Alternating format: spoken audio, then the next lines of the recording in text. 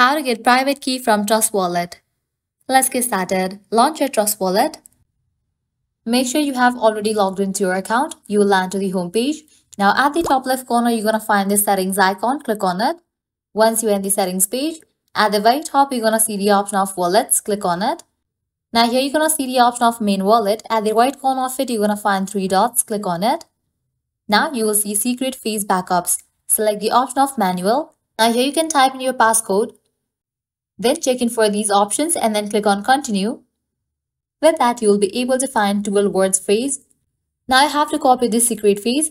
After you copy it, close this, then launch your preferred browser. Now type in mnemonic code converter and then search for it. Different website links will appear. Navigate to this one website option, mnemonic code BIP39. You will be directed to this kind of page. Now here you will see this option of generate. Also you'll see this drop down, click on it and set it to 12.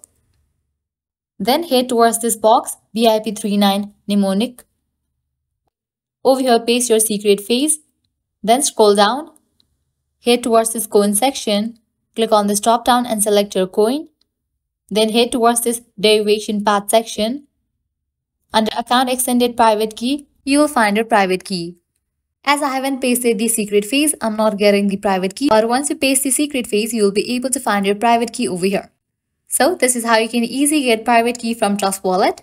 At the end, if you guys find this video helpful, don't forget to like, share and subscribe to our channel. Thanks for watching.